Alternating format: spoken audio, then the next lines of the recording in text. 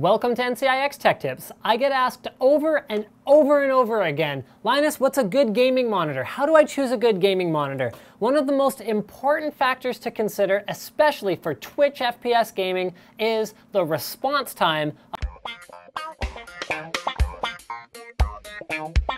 So with that out of the way, I'd like to introduce the RL2455HM from BenQ.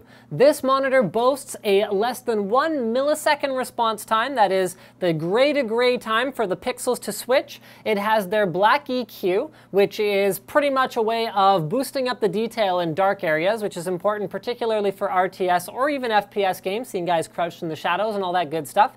It also has their Smart Scaler and Display Mode feature, which allows you to emulate different sizes of monitors on this monitor. So you can say, oh, well, I'm going to a tournament where they're going to have 19-inch 4x3 monitors. So you can actually change the image and resolution to match that particular setting. And last but not least, it has a multitude of inputs, DVI, 2 HDMI inputs, so that you can easily switch between your PC and even a couple of different game consoles that are all hooked up to it. And it has built-in 2-watt speakers, so you can even hear a sound source from those HDMI devices.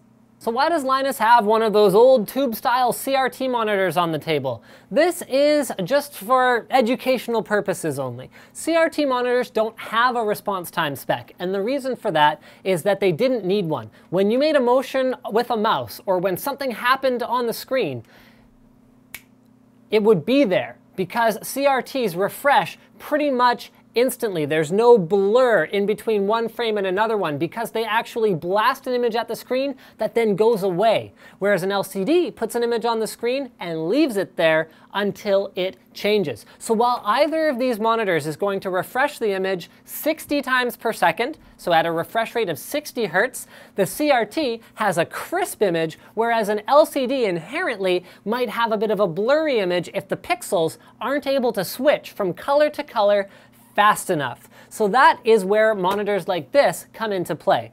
Rated at a 1 millisecond response time and actually getting MLG certification as a gaming grade LCD monitor, this one right here attempts to say, okay, we're going to get as close to CRT as possible in terms of the time it takes to switch those pixels so you get as crisp an image as possible no matter how much you're moving. Now, this isn't quite BenQ's flagship gaming monitor. You could pick up a 2420 series monitor, which not only has very low response times, but it is also 120 Hertz. So there's a few different things that affect how long it takes for an action to be reflected on the screen. Number one is input lag, and we're mostly away from that with the high-end electronics that are in any premium gaming monitor these days. Next up is the refresh rate. So that's how often a new image is going to be updated on the screen. That gives you information more often. And last but not least, the response time. So that is how crisp and how clear and how up to date the image can be on the screen when the pixels are switching.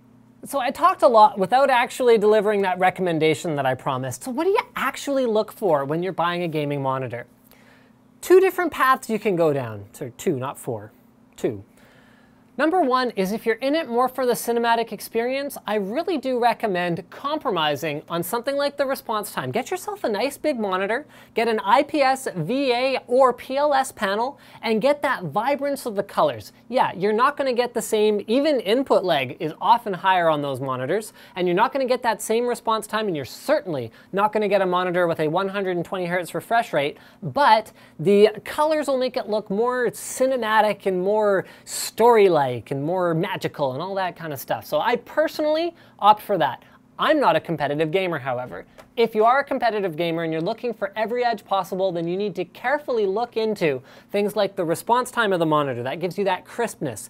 Look into the refresh rate of the monitor. That gives you the most up-to-date information. That gives you that as little latency as possible between moving the mouse and actually panning the camera. And last but not least, you want to look into the input lag of the monitor. This is one that can be pretty hard to find without reading reviews and doing all of your research. So thank you for checking out this episode of NCIX Tech Tips, and as always, don't forget to subscribe for more videos like this from your favorite retailer, NCIX.com.